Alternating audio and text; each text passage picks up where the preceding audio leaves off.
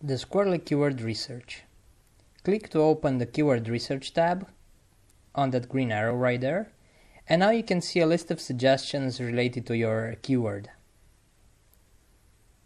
In that list of suggestions, you can go over the arrows and see the trend, competition, exact searches, and recent discussions about that given keyword. If you want to see the keywords for a specific country, you can go and change that. And you can also add some other keywords into the mix to see how they will end up in the top that Squirrly creates. So you can see that you've added a new keyword and it's ranked number 3 in order of importance and how good it will be for you to use that certain keyword. There you can also see the details to make the comparison easier. And you can click Use if you want to change that in your article.